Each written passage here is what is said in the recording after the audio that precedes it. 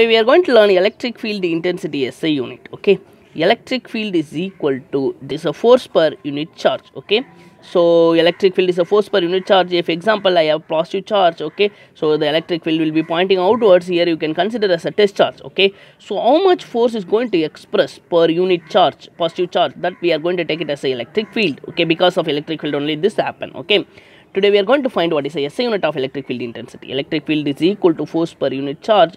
Force SI unit is Newton, charge SI unit is coulombs. Okay, newtons per coulombs. Okay, newtons it's a kg meter second minus 2. Coulombs I am taken as a numerator, so coulombs inverse. Okay, so coulombs, if you leave this as a unit, otherwise you can give Newton coulombs inverse also. Okay, or we can take it coulombs as ampere into second, because current is equal to charge by time, so charge is equal to current into time.